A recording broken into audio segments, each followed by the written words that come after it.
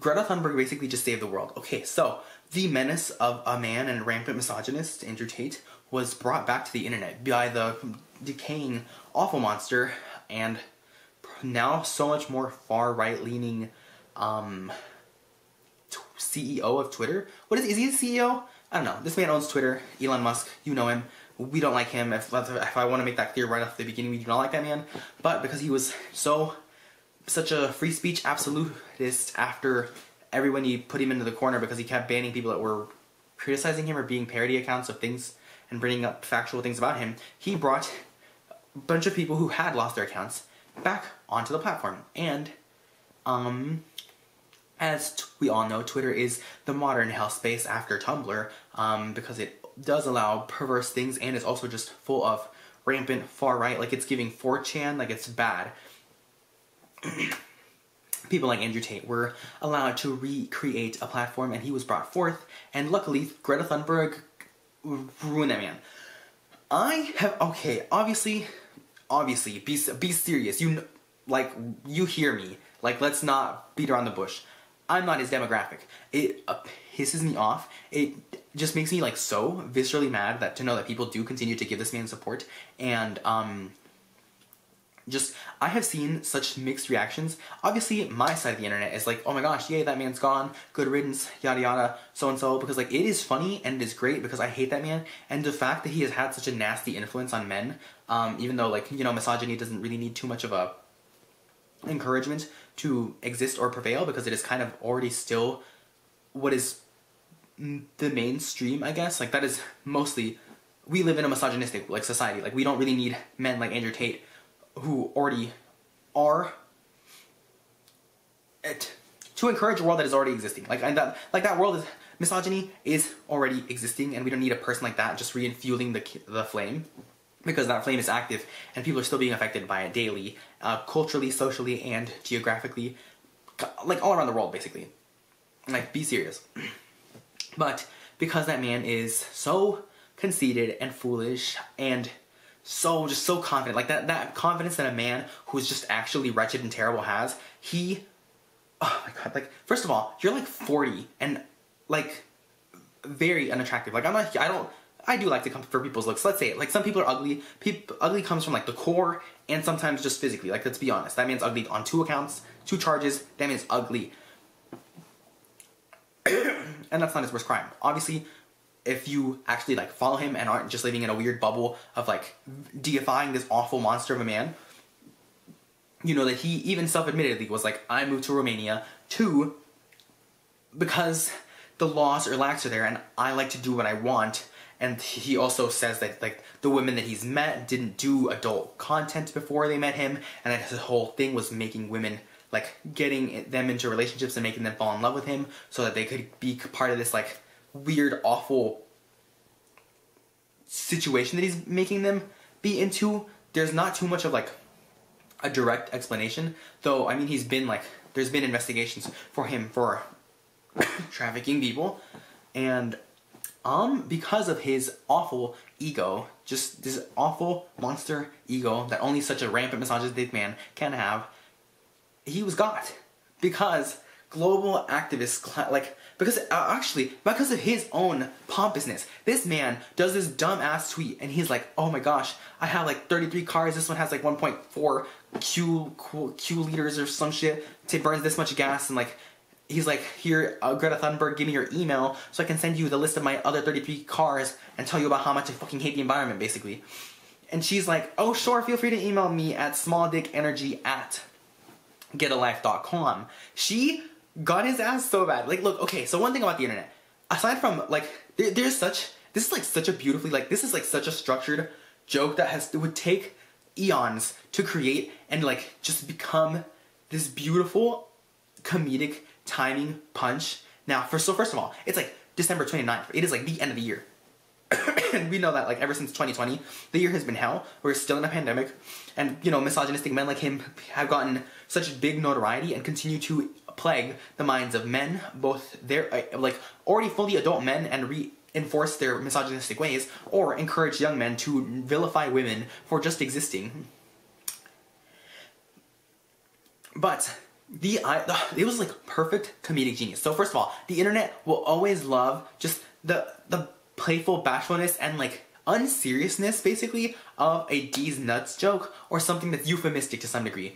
I am pissed though, however, because some people, I saw this tweet and it was talking, and it could have been such a good conversation because it was like, oh, we need to stop vilifying like small dick energy because this has to like implications and it's still like body shaming and this and that, and it had such a cute, like it could have been such a good argument or like encouragement for respecting men to some degree and not vilifying men because of their like naturally given body part, their member, so to speak, as the fanfic would put it.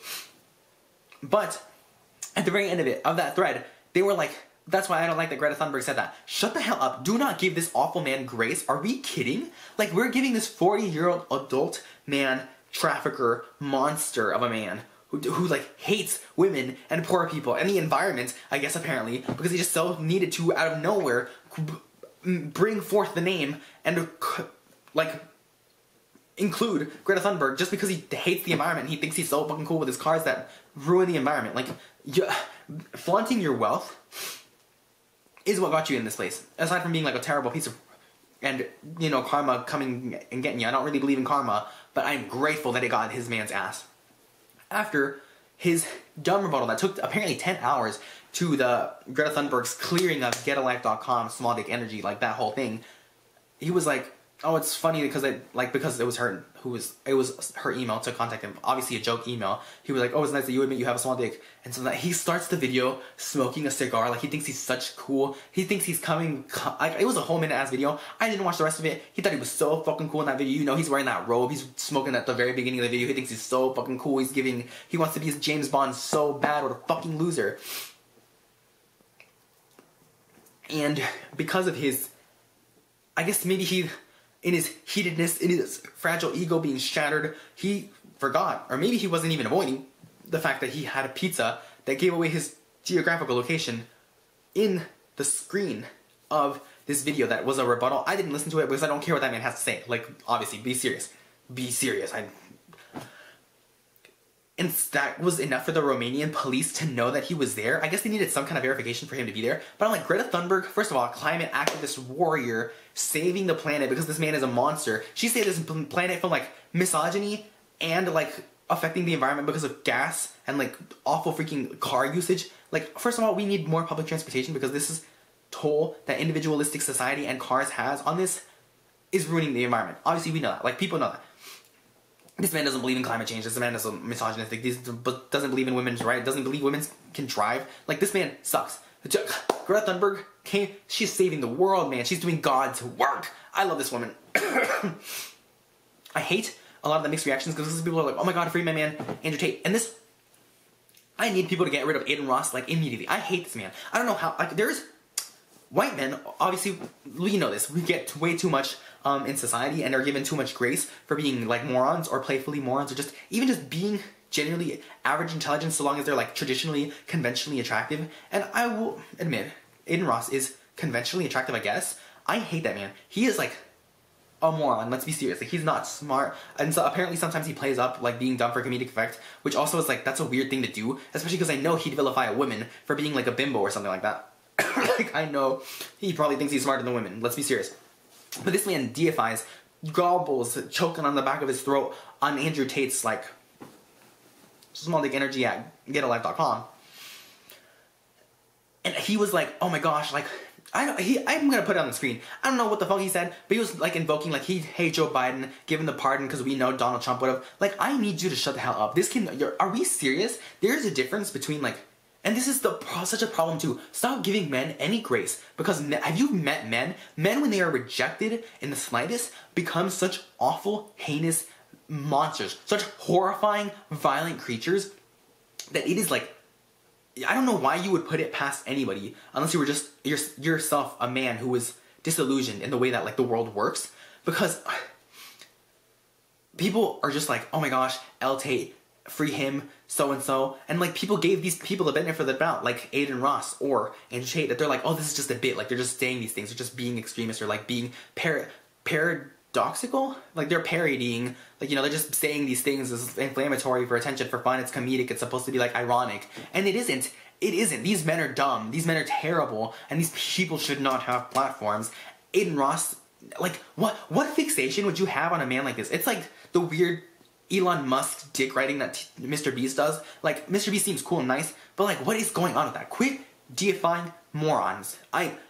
Obviously we go into this like every single time because influencers always seem to, like, not all of them, a lot of them seem to end up just being like absolute morons who got somehow continue to have like a platform despite being dumb and awful. But this is like, there's like hierarchies of like bigotry, sexism, and like social unawareness and racial unawareness between these people, and I need it stopped. I'm glad Greta Thunberg cleared him. I don't know how the hell. I just don't get how people keep giving these people grace. I'm tired. Girl, like, I don't know, but thank you, Greta Thunberg. I saw this one tweet, dumb. I know it's so unrelated, but like Greta Gerwig, Greta Thunberg. Someone was like, oh my god, Greta cleared him, I know that Barbie movie is gonna eat. And I was like, girl, shut up. People are so funny. People are so funny on the internet. Oh, but Twitter's a hellscape. I hope Twitter kind of stops eventually, because like, let's be honest, Elon Musk sucks. But we knew that. You know how I feel about things, so yeah.